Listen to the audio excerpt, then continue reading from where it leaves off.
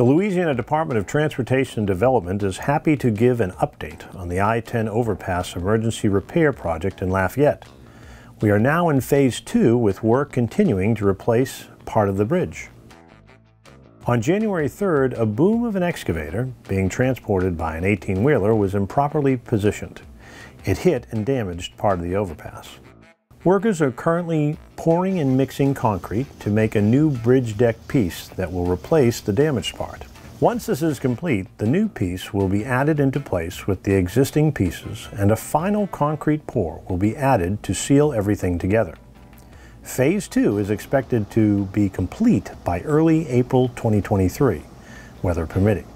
The contractors are all local companies.